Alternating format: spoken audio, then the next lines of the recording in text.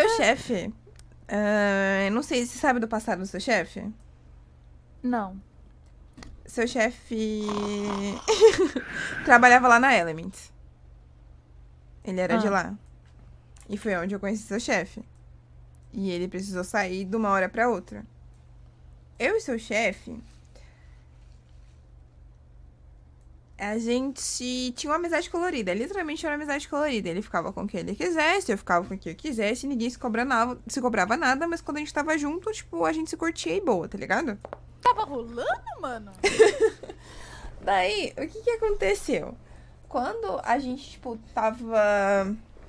É, querendo ou não, a gente tava um pouco mais próximo. Foi até um dia antes dele precisar sair.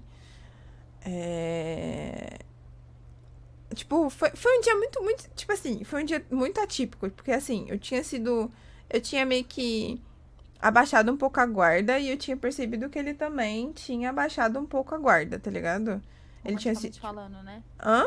Romanticamente falando, esse dia. É, porque, tipo, teve umas brincadeirinhas, tipo, diferente do que não teve em todos os outros meses que a gente passou tendo essa amizade. Essa amizade colorida. Uhum. Aí ele precisou sair, tipo. Isso literalmente. Por isso que eu falo que regaçaram meu coração, tá ligado? Ah, foi o Porque eu chefinho? vi. Uhum, Puta que literalmente, pariu. tipo. Ele chamou a gente pro lugar e tal, com o chefe, com o seu Boltz, né? E falou que precisava sair, agradeceu a família inteira e precisou tomar. Tipo, ele não lembra da galera da Elements, tipo, de tudo que ele viveu lá. E eu vi simplesmente a pessoa que eu tinha baixado a guarda de novo, depois de tanto tempo, tomar um tiro na minha cara, tipo, na minha frente, tipo, tá ligado? Sim. Então, isso, por isso que eu falo que amassaram meu coração. Então, eu já conheço o seu chefe, mas ele não me conhece. E, tipo assim, Agora eu entendi por que que você achou ele bonito. É uma parada do coração, não é visual, né?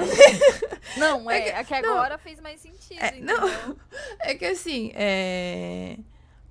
não é, tipo, eu falando isso, eu não quero que você entenda de uma forma como se eu quisesse, tipo, ter amizade com ele ou ficar com ele de ou ter amizade colorida com ele ou ficar com ele de novo. Não. Uma coisa que eu sinto muito falta, e tipo, é o que eu mais sinto falta, é de poder trocar ideia de vez em quando, tá ligado? Da amizade. Tipo, eu sinto muito falta da amizade, porque, mano, a gente ria muito. Não só eu, mas como a galera inteira da Element sente falta dele, tá ligado? Que foi uma pessoa que, querendo ou não, marcou todo mundo ali. A gente, tipo, aprendeu muito com ele. Muito, muito. E, tipo, e vice-versa, tá ligado? Aí quando você perguntou se eu já tinha. Ai, caralho. Se eu já tinha visto ele antes, já. Não é a primeira cirurgia que ele faz. Ele já fez várias. Ele fez uma porque tava bochechudo. Aí fez uma bichectomia. Continuou bochechudo, aí fez outra bichectomia. Ah, tá explicado. É, ele Aí já tinha melhorou um comentado que não pouco. era a primeira vez que ele tava Então, tentando. Mas parece que esse cirurgião dele, ele não gosta muito dele, né, na verdade. Acho que ele tá indo na pessoa errada. daí. Não, ele tá diferente. Tá muito diferente. Tá, ele tá muito melhor. Ele tá com a cara de quase todo mundo que trabalha com a gente, tá? Relaxa.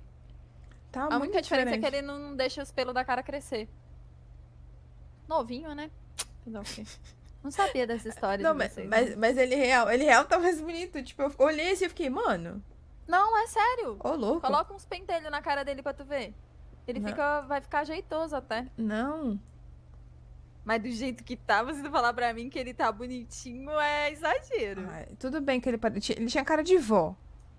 Ele Sabe tinha uma cara aquelas de. vó Ele tinha cara de quem legalzinha? tava chupando um limão, velho. Sério, Não, coitado. as bochechinhas de vó, tá ligado? Aquela vó que você chega em casa, ela pega o dinheiro e te dá escondido pra ninguém ver que te deu dinheiro.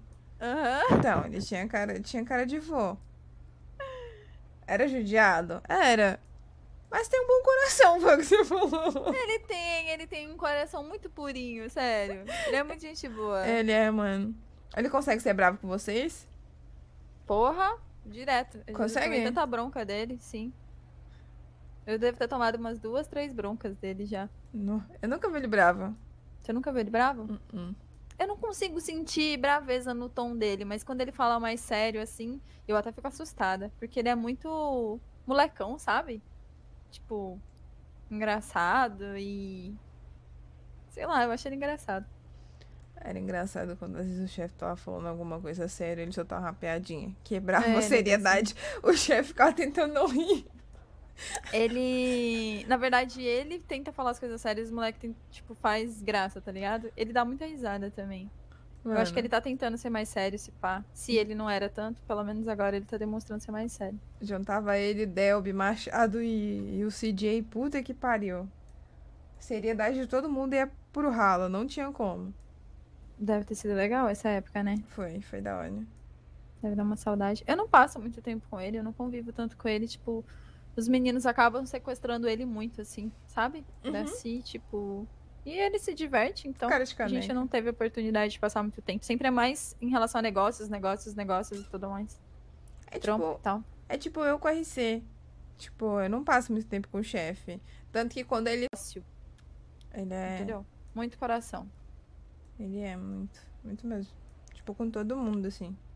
Pelo menos, Ai, tipo, pelo você tá que com a gente aquele passou. tonzinho de menina apaixonada. Eu vou te bater, velho. Sua Não, sorte é que eu tô com um cara no joelho aqui. eu não vou negar, eu gosto dele. Só que, tipo, eu não forçaria nada, tá ligado? É, tipo, eu, literalmente, se eu fosse voltar a falar com ele, seria, tipo, reconhecer ele do zero. Até porque, mano, eu tenho certeza que ele mudou muito. Assim como eu também mudei muito. E, tipo, foi o que eu falei, eu só quero amizade mesmo. Ah, eu acho que é uma coisa que vai acontecer inevitavelmente, porque a gente mora na mesma cidade, né? Sim, a gente se Então, esbarra direto, mano. eu acho que vai acontecer naturalmente, tipo, independente de qualquer coisa. Sim. E se pá, muito melhor do que, sei lá, se de alguma forma você ou ele quisessem isso e quisessem fazer isso acontecer, tá ligado? Eu acho que Sim. naturalmente é até mais legal. Sim, sim. Não, eu falei brincando naquela hora. Eu não quero que você me apresente ele, não, viu? Ah, não, agora eu vou ter que apresentar. Fiquei intrigada. Não. Vou ter que perguntar de você pra ele. Mentira, sei que ele não lembra. O que, que adianta perguntar pra um cara que tem Alzheimer se ele não Pergunta lembra? da mina do GTR azul. Mina do GTR azul, fechou, vou perguntar. Assim, e aí, chefe? Qual que é a da mina do GTR azul? Ah, a gente já namorou. Por uma hora. Vocês já namoraram? Por uma hora? Uhum. Caramba! E eu achei que eu tinha tido o relacionamento mais rápido do mundo. Não, eu tive. O meu relacionamento durou 5 minutos. Mas tá, como foi esse de uma hora? É que foi assim, você não conheceu o CJ, né? O CJ, ele não, é tipo... eu conheci o CJzinho, eu acho. Mas É CJ filho. não. É filho. Ah. O CJ, ele é tipo... Ele é tipo, não. Ele é a outra família do Connor. Ele é tipo o melhor amigo do Connor. Irmão mesmo. E eles eram muito, tipo, grudados. Daí, teve um dia que eu tava lá na Element e o CJ saiu correndo lá do estacionamento e falei, ô moça, por que você não pede o Connor em namoro? Aí eu fiquei, mas por que eu vou pedir o Connor em namoro? Não tem que pedir ele em namoro. Aí ele falou assim, ele é o seguinte, você tem... Você. Nossa, você foi obrigada. Sim, aí eu foi o seguinte, eu peguei, liguei pra ele e falei assim, eu preciso falar com você. Dele, tá, o que é? Aí eu levei, tipo, eu já tinha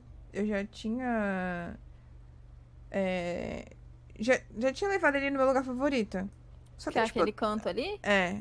Tipo, tem um horário específico que eu gosto muito dali, tá ligado? Só tem, tipo, 3 pessoas que foram... Não, 4 pessoas. Tipo, uma é uma amiga minha, outra é um amigo, ele e o meu irmão. São as pessoas que eu já levei ali. Daí, eu levei ele ali e falei, mano, eu preciso te pedir um negócio, mas você tem que prometer pra mim que você vai falar não. Aí ele, como assim eu vou falar não? Eu vou te pedir um negócio e você vai ter que falar não. Eu fiz ele jurar que ia falar não. Aí, tipo, eu expliquei pra ele o que era, ele não, beleza. Aí eu fui pedir ele namoro, aí ele falou assim, não, antes de pedir ele namoro, ele falou assim, mas a gente pode namorar por uma hora. Aí eu fechou, aí eu pedi ele namoro, daí a gente começou, tipo, a namorar por uma hora, a gente deu um rolê aleatório e tudo mais. Aí foi no final, foi no nosso término, entendeu? De namoro. Uhum.